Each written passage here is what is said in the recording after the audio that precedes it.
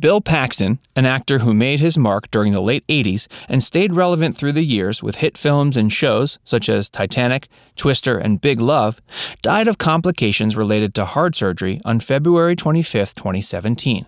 The actor was 61 at the time. Paxton often said his biggest asset as an actor was his everyman quality. The actor believed that while he did several lead roles that brought him fame and popularity, it was his character roles that allowed him to explore his acting potential and establish himself as an actor par excellence. A year after his untimely death, Bill Paxton's family filed a lawsuit against the Cedars-Sinai Medical Centre alleging battery, negligence, and wrongful death. In this video, we tell you all about Bill Paxton's iconic career and his wrongful death. Bill Paxton was born to Mary Lou and John Lane Paxton on May 17, 1955, in Fort Worth, Texas. Other than being a museum executive and the head of the family's lumber business, John Paxton, Bill's father, was also fond of the arts. Therefore, Bill got early exposure to arts and cinema. This early brush with cinema led to Bill becoming interested in filmmaking. So after graduating from Arlington Heights High School in Fort Worth, Paxton decided to move to England to study arts and chose Richmond College. While there, Paxton met Tom Huckabee, and Paxton, along with his old friend Danny Martin and Huckabee, created several Super 8 short films. After completing his graduation, he moved to LA in the hopes of becoming a director. However, after facing several rejections, he decided to move his attention to acting. In 1975, he bagged his first film role in Crazy Mama, an action comedy film that not only marked the debut of Paxton, but also another supremely popular actor, Dennis Quaid. Bill had a minor role in the film. After doing some small work here and there, he decided to study acting. He chose to go to NYU primarily because he wanted to learn acting from Stella Adler, the American actress and acting teacher who founded the Stella Adler Studio of Acting. Even though Paxton was greatly inspired by Stella, he decided to quit acting school after only 2 years and return to LA. In 1980, Paxton decided to go back to his first love, which was film direction. He directed a short film called Fishheads. The film was shown on Saturday Night Live, an event that worked in Paxton's favor.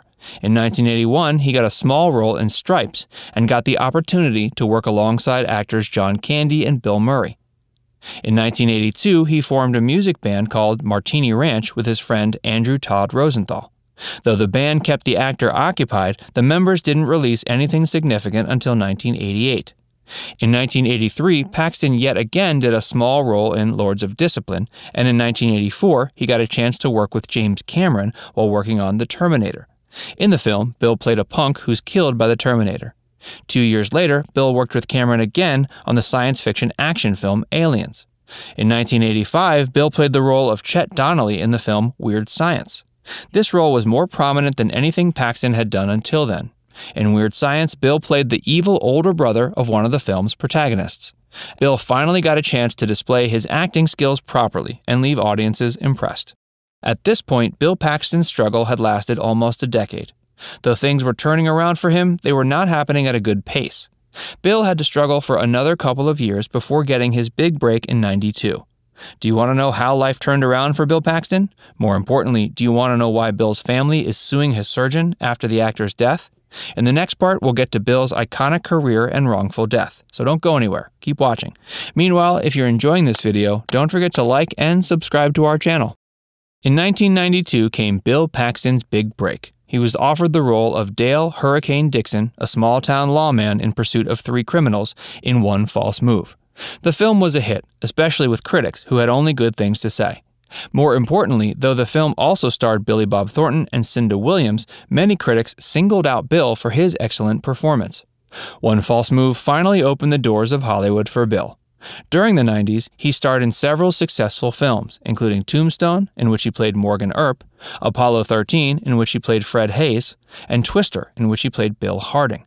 However, during the 90s, Bill's most successful collaborations happened with James Cameron. He worked with Cameron on True Lies in 1994. In the film, his character was called Simon, and though he only had 10 minutes of screen time in total, he stole the entire film with his incredible performance. He worked again with Cameron in 1997 on Titanic, in which he played a treasure hunter looking for the Heart of the Ocean necklace. Titanic, as we all know, became the highest-grossing film of its time, an achievement it held onto until 2010, and the film did a lot for Paxton's career. Around this time, Bill began exploring different mediums. In '97, he produced Traveler, a drama that narrated the story of a bunch of con artists.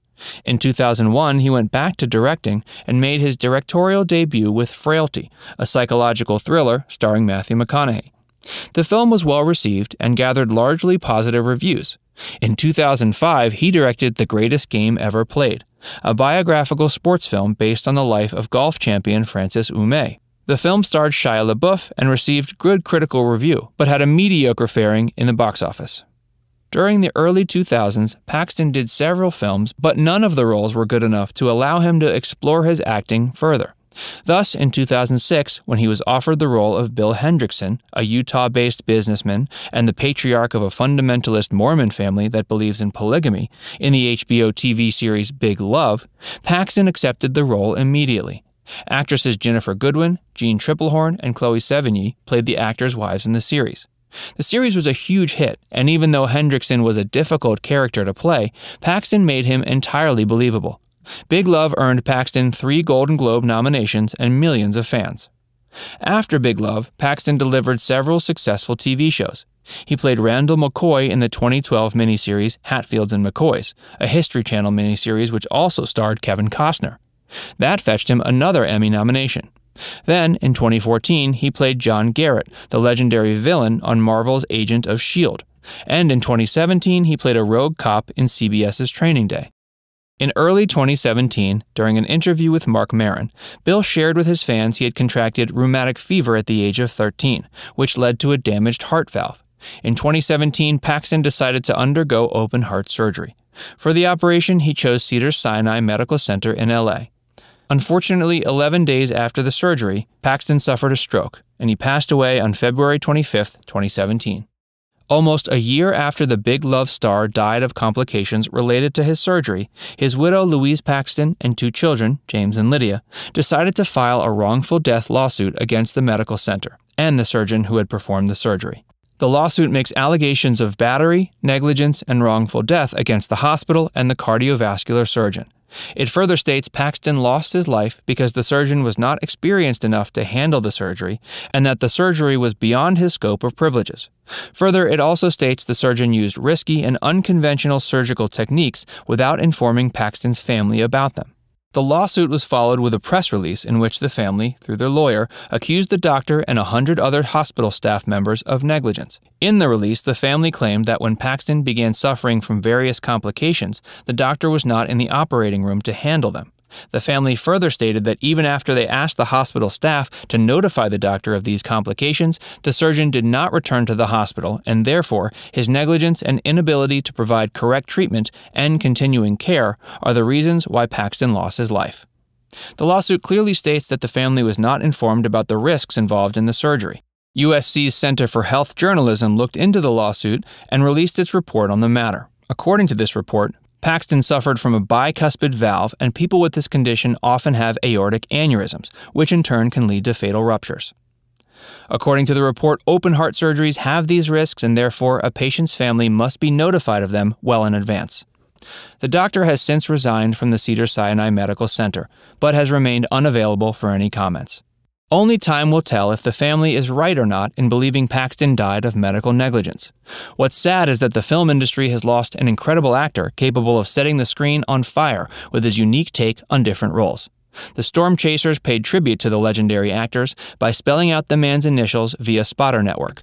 Jennifer Aniston paid tribute to Paxton in the 89th Academy Awards, and Agents of S.H.I.E.L.D. ended episode 16 of season 4 with What If? All in all, Bill Paxton will be terribly missed. What's your favorite Bill Paxton movie or show? Do you think the actor's family is right in suing the medical center? Do you think the surgeon is at fault here? Please let us know your opinion through the comments section. And if you enjoy Facts Verse videos, don't forget to like and subscribe to our channel and press the bell icon to stay updated about all our latest videos.